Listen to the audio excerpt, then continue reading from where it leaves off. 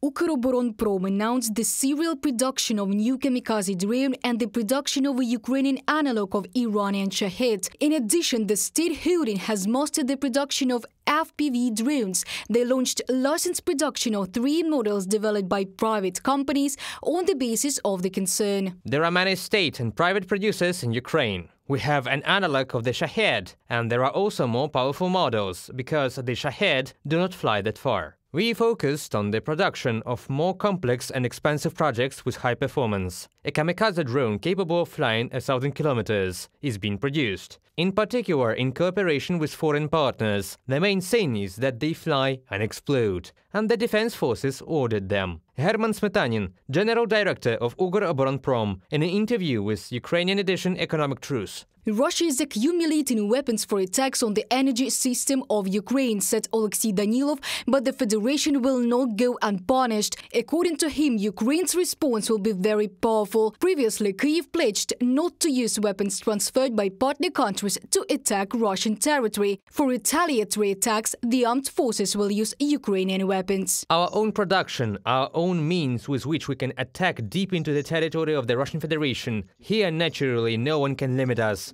We ourselves choose which objects to attack, and all military targets on the territory of the Russian Federation, not civilian ones, are legal targets. We have the right to attack them, because there is a war going on. This is one of the reasons why there is such attention to the in-house production of such drones. Russia is set for a long war, analysts say. The aggressor country cannot achieve significant success at the front, and therefore the Kremlin decided to try to wear Ukraine down. Russia is prolonging the war, wanting to exhaust the Ukrainian military-industrial complex. Therefore, it is extremely necessary for Ukraine to develop its own defense production and therefore depend less on allied countries. As for possible events in 2024 after the presidential elections in the USA, we will have to wait and see. But we are preparing because we cannot afford to depend solely on American support. That is why we are currently investing huge funds in our own production of all types of weapons, significantly increasing the volume of production and militarizing our economy. Dmytro Kuleba, Minister of Foreign Affairs of Ukraine, in an interview with Welt. Ukraine is also investing in its own production of cartridges.